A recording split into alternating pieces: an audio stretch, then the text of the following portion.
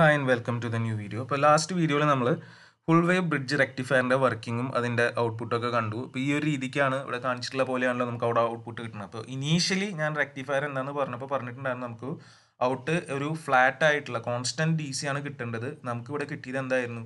യൂണി ഡയറക്ഷനിലാക്കി, but ഇങ്ങനെ straight line ആയിട്ടൊന്നല്ല കിട്ടിയ, അതിന് പകരം ഇവിടെ എന്താ ഒരുപാട് നമ്മളുടെ എ സിയിലുണ്ടായിരുന്ന ആ ഒരു സെയിം സ്ട്രക്ചർ ജസ്റ്റ് തിരിച്ച് കിട്ടി എന്ന് മാത്രം, പോസിറ്റീവായിട്ട് കിട്ടി.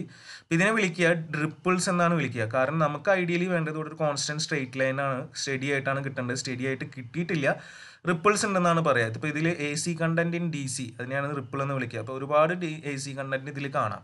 So the term ripple means high frequency AC signal components in the output of the rectifier. അപ്പോൾ അതായത് ഇപ്പോൾ ഇതൊരു 50 ഹെർട്സ് ആയിരുന്നു എ സി എങ്കിൽ ഇപ്പോൾ ഇതൊരു എത്ര ആയിട്ടുണ്ടാവും? 100 ഹെർട്സ് എന്നുള്ള രീതിക്കുള്ളൊരു എന്താ പറയുക പോസിറ്റീവ് മാത്രമായിട്ടുള്ള രീതിക്ക് മാറ്റി മാത്രമേ നമുക്കിവിടെ കിട്ടിയിട്ടുള്ളൂ. And the ideal power supply must provide ripple free D C output power from an A C input. അപ്പോൾ ഐഡിയലി നമുക്ക് വേണ്ടത് റിപ്പിൾ ഇല്ലാത്ത രീതിക്ക് ഒരു ഔട്ടാണ് കിട്ടുന്നത്. അപ്പോഴാണ് നമുക്ക് ഡി സി എന്ന് ശരിക്കും പറയാൻ പറ്റില്ല. ഇതിപ്പോൾ ഡയറക്റ്റ് യൂണി ഡയറക്ഷനിലായെന്ന് മാത്രമേ ഉള്ളൂ, constant ആയിട്ടൊന്നുമില്ല. So since rectifier output contains ripple components, A filter circuit is included between the rectifier output and the load to eliminate or to filter out these ripples. അപ്പോൾ ഇവിടെയാണ് നമ്മളുടെ ഫിൽട്ടർ സർക്യൂട്ട്സിൻ്റെ യൂസേജ് വരുന്നത്. Filter as A name it suggest it filters out something, filters out the ripples. റിപ്പിളിനെ filter ചെയ്ത് remove ചെയ്ത് കളയുക എന്നുള്ളതാണ് ഈ filter സർക്യൂട്ട്സിൻ്റെ main ആയിട്ടുള്ള ആപ്ലിക്കേഷൻ വരുന്നത്. അപ്പോൾ അതായത് ഒരു ഫിൽട്ടറിൽ കൂടെ നമ്മൾ ഇങ്ങനത്തെ റെക്ടിഫൈഡ് ഔട്ട്പുട്ട് കടത്തി വിട്ട് കഴിഞ്ഞാൽ നമുക്ക് ഫ്ലാറ്റ്, അപ്പോഴും എഗെയിൻ ഫ്ലാറ്റ് ആയിട്ടല്ല ഇവിടെ കാണുന്നത്, ഓൾമോസ്റ്റ് ഫ്ലാറ്റ് എന്നുള്ള രീതിക്കേ പറയാൻ പറ്റുള്ളൂ. സോ കംപ്ലീറ്റ്ലി നമുക്കിതിനെ റിമൂവ് ആക്കാൻ പറ്റിയില്ലെങ്കിലും ഓൾമോസ്റ്റ് ഫ്ലാറ്റ് ആക്കാൻ ആർക്ക് കൊണ്ട് പറ്റും? ഈ ഫിൽട്ടർ സർക്യൂട്ട്സിനെ കൊണ്ട് പറ്റും.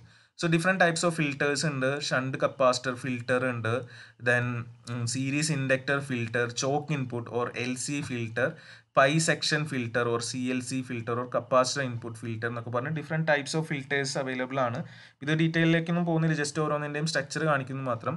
സോ സീരീസ് ഇൻഡക്ടർ ഫിൽട്ടർ എന്ന് പറഞ്ഞാൽ ഇൻപുട്ടിനും ഔട്ട്പുട്ടിനും ഇടയിൽ നമ്മൾ സീരീസ് ആയിട്ടൊരു ഇൻഡക്ടർ വെക്കുന്നു.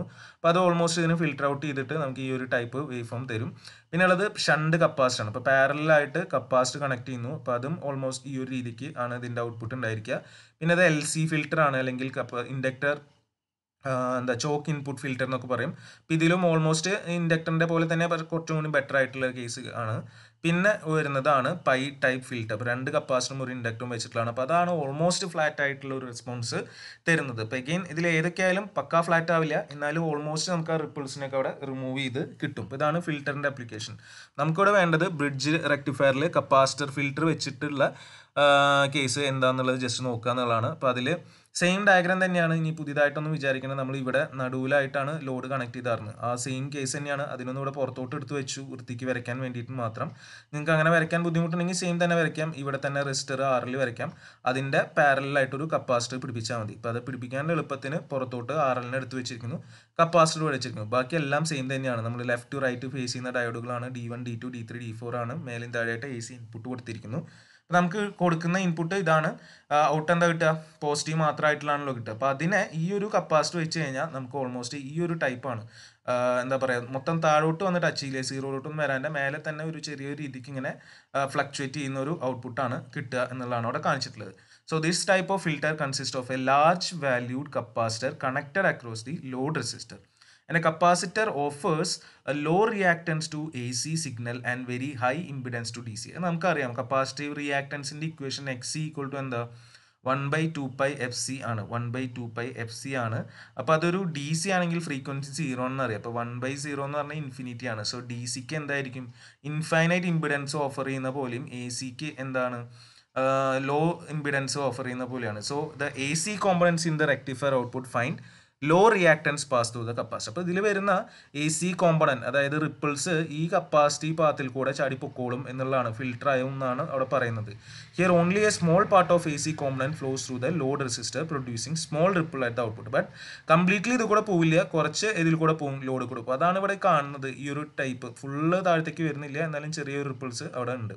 ഈ നേരത്ത് നമ്മളെ കപ്പാസിറ്റർ ചാർജിങ്ങും ഡിസ്ചാർജിങ്ങും ആണ് ഈ ഒരു സമയത്ത് നടന്നുകൊണ്ടിരിക്കുക. ഈ ഒരു പോർഷൻ ചാർജിങ്ങും ഡിസ്ചാർജിങ്ങും ആണ് അവിടെ നടക്കുന്നത്. So when A C current passes through the charge free capacitor gets charge. അപ്പോൾ കപ്പാസിറ്റർ ചാർജ് ആവും. And when the A C input voltage is greater than the existing voltage of the capacitor, then also the capacitor C gets charge. When the AC input voltage is less than that of the capacitor voltage, capacitor C will discharge through the load resistor. Here the capacitor C gets charged when the diode in the rectifiers are conducting states. And since the diode conducts only for a short time interval only, energy stored in the capacitor maintains almost a constant value, and hence the load voltage and the output voltage appears to remain constant. The sudden charging discharging almost constant okay, simple diagram.